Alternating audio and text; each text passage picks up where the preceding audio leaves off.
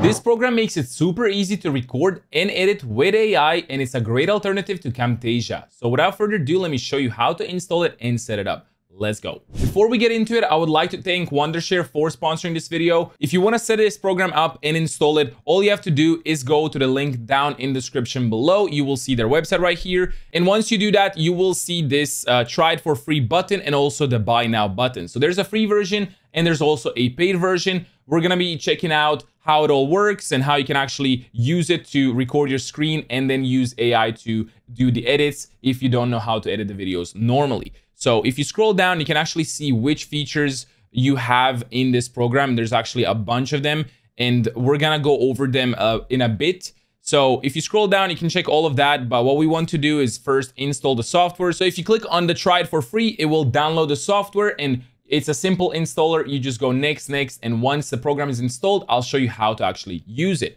If you want to get the premium version, you go into the buy now and you will see the pricing of the individual plan. So you have the cross-platform quarterly plan, you have the yearly plan, and then you have the perpetual plan. So it goes from $30 a quarter, $60 a year, or you can do a one-time payment of $80 and you get the full version of the actual program and all of the different things inside of it. So now let's actually hop into the program itself and let me show you how to use it and how it works. All right, so once you open up the program, you will actually see two different things. You have the video recorder and you have the video editor. I'm gonna show you how each one works and what are some of the cool features about them. But we want to use the video recorder first, and then it opens up this screen over here where it asks you what you actually want to record.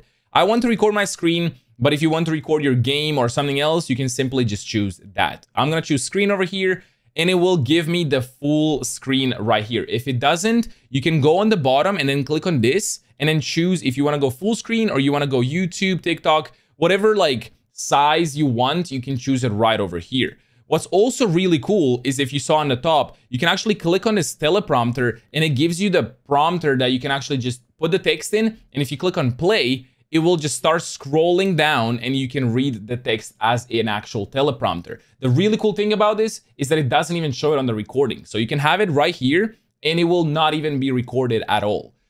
If you want to change your resolution, you can do it in the top left to match your screen, or if you want to record just a section of your screen, you can do that right there. What's also really cool is you can choose specific windows to record by clicking this button right here.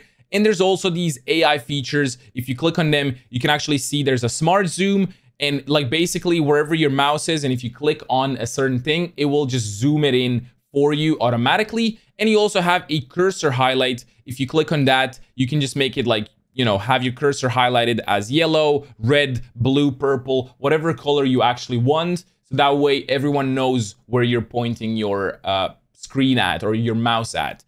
There's also the show hotkeys button where you can, if you're doing a lot of Control-C, Control-V, like copy pasting, you can have it shown there as well. And what's a really nice feature is this AI voice cleaner that actually cleans your voice. If you have a lot of noise in the background and a lot of stuff going on, this actually cleans your voice and it makes your voice sound perfect and crisp. So I'm going to show you how this actually works by doing a sample recording. You can also enable your webcam right here, and then you can just place it wherever you want. So it's automatic inside of the recorder as well. I don't want to use it because I'm recording myself over here. Normally, you can change the volume of your microphone. And now let's do a sample recording of their website. And then I can actually use the editor and show you how some of the AI features work over there. So now if we go back on their website and I enable some of these magic features like smart zoom and cursor highlight, we're actually going to disable, because I'm going to show you, even if you have it disabled over here, you can enable it back in the editor after and then show it there as well. So you don't have to have it on all the time. We're going to enable smart zoom. I'm going to click record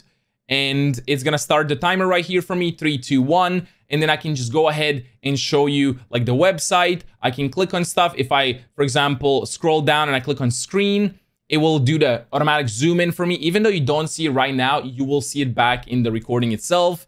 You can just click around, scroll down. You can enable the prompter. If you enabled it before, you could have clicked on it and then it would actually show it. And then you can just scroll down around here, click on stuff. And now if we click on stop recording in the top right, it will actually stop it and it will show you the preview of what you recorded. So if we click on play, you can actually see that once I clicked left click on the website, it just zoomed in and then it goes back to whatever I click. It just like automatically zooms it in. So you don't have to do it in the editor at all if you don't want to.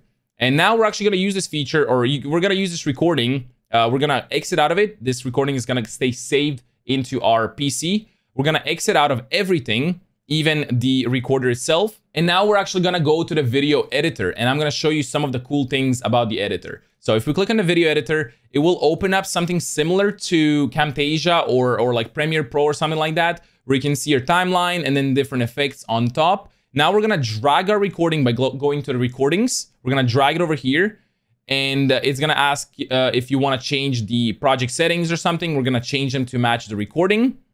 And now it's, as you can see, everything is working fine. If we play it, it works just like that. That's totally fine with me. Now, if you want to add certain things, like for example, you go to annotations, there are some cool annotations you can add, for example, like circles. If you want to show, you know, like a circle overlay, if you're pointing on something, especially in a presentation or something like this, that's really nice. You can edit that out. I don't want to use that right now, so I'm going to delete it. But you can go ahead and do like video effects. You can add the green screen. You can add the blur background. So everything that you can actually add using different plugins, you can do it directly in the DemoCreator itself over here. In the audio effects, it also has the voice cleaner and the AI denoise. This is what I was talking about in the recorder itself. So even if you don't use it in the recorder, you can use it in the editor and it will work just as fine. So if I was recording my voice, I could just add the voice cleaner and the noise, and it will remove all the noise automatically for me without me needing to do anything else. You don't need to have like an expensive microphone or anything else that way. There's also cursor effects, like I was talking before. You can add a cursor highlight automatically over here, so it will work just as fine as your cursor highlight inside the recorder. You can just, you know, add it to the actual recording over here, and if you scroll, you can actually see the mouse is always highlighted right there. So that's really nice. You don't have to, even if you forgot, you can add it later on and it works just as fine. So if you go Control Z, it will you know, remove it. That's fine. And there's also like a bunch of different things. For example, even the pan and zoom, you can do smart zoom. If you didn't add it back in the recording, you can add it to your screen over here. Applying smart zoom will replace all the existing animations. Do you want to proceed? I do. And now it will find where I was moving my mouse, where I was clicking, and it will automatically zoom inside those, you know, things. So as you can see right here, it zooms there and it goes back and it zooms there. So even if I didn't have it, it would automatically add it for me. There's a bunch of different things. I don't want to go to like all of them, but you can check them out for yourself. If you download the software, there's some cool transitions. There's some stickers and audios and all of these effects you can add to your YouTube videos or whatever other social media you're using this for. And if you're using this for like TikTok or other short form content, you can actually go ahead and click on this button right here, and it's auto subtitles. And you can just choose if you want to do manual subtitles or automatic subtitles. We want to do automatic. Source language is going to be English.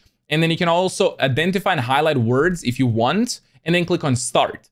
And this will transcribe your video and actually, you know, make the automatic subtitles for you without you needing to do absolutely anything. I don't think I recorded my microphone here, so this will not really work. But if I did, you would be able to get the automatic subtitles, everything would work, and then you would have a video with the subtitles, with the effects, with everything in just like a few minutes, no problem. And then if you're happy with the video, you can simply go to the export on top right, make sure to name your project whatever you want, go to the format, choose MP4 or any other format you really want, the resolution, the directory, choose the preset if you want to have high resolution, middle, or normal.